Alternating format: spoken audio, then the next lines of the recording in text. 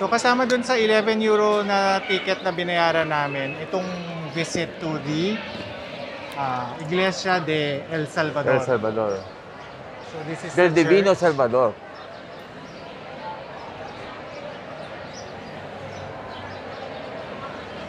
Ganda. It's in Villegas Street, right? Yeah. Tara, pasukin natin.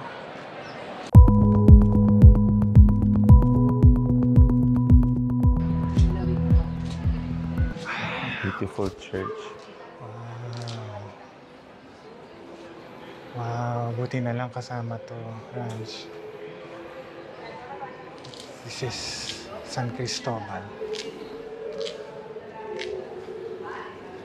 Ganda.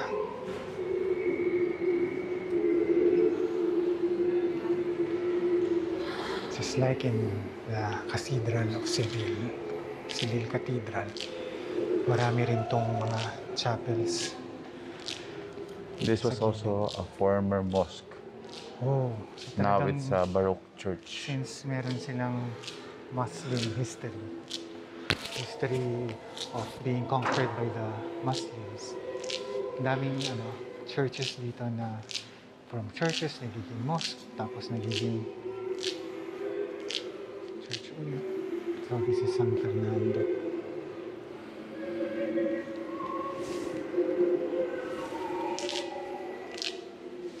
Virgen de las Aguas, Virgin of the Waters.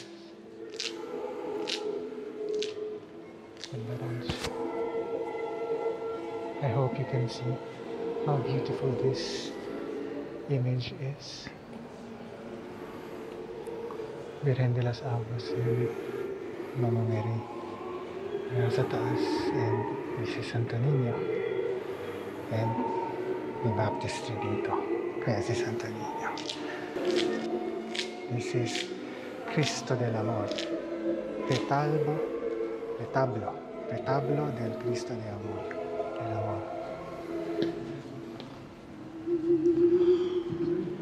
Ganda. Ha? Ganda. Hans, picture natin after ko mag-video, picture natin. Ito na yung mga images na ganda. La Transfiguración de Cristo. Nandun sa taas. Retablo Mayor. La Transfiguración de Cristo. Transfiguration of Christ over there. That's the Holy God the Father over there. And Jesus. And Virgin Mary over there. Ganito yung mga images ni Virgin Mary na sikat dito sa Seville and this part of Spain, Andalucia. Ganyan kalalaki yung mga images ni Virgin Mary. Kaganda. Grabe. So happy na kasama to dun sa ticket namin.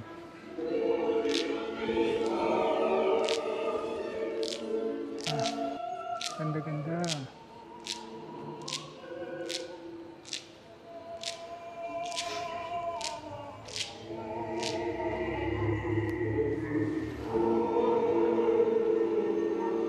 Retablo del Señor de los Afligidos. This is the Christ with his passion has saved us. And this is another beautiful image of the Virgin Mary. Ganda.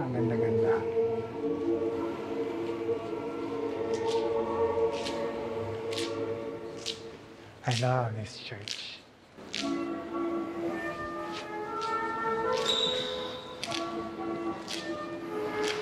I hope you can see what's inside. Another beautiful image of the Virgin Mary over here in white.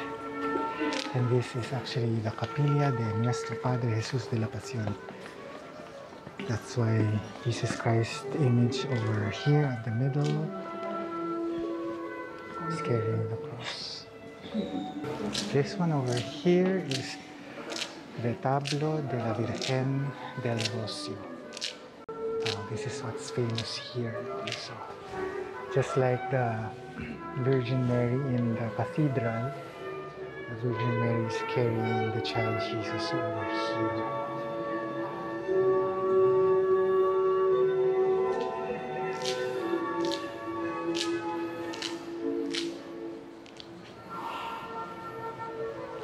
I think this is the image of Saint Anne with the Blessed Virgin Mary. Wow, how did you know? See? This is the Retablo de Santa Ana. Because usually Saint Anne is actually depicted as a very old lady. And Very good, huh? Virgen de la Antigua. The image over here is the Virgen de la Antigua. And let's just go in front again, and then I'll take pictures, Ranch, so I can also overlay it in the videos, because until now we don't know how to zoom in the videos of, in this camera. Back again, let's see. Main altar.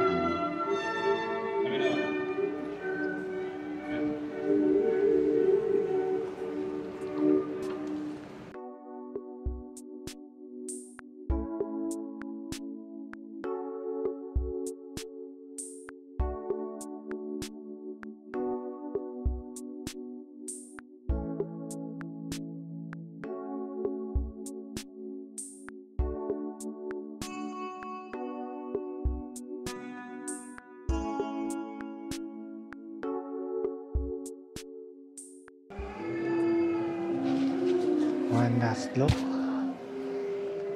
of the Iglesia de El Salvador.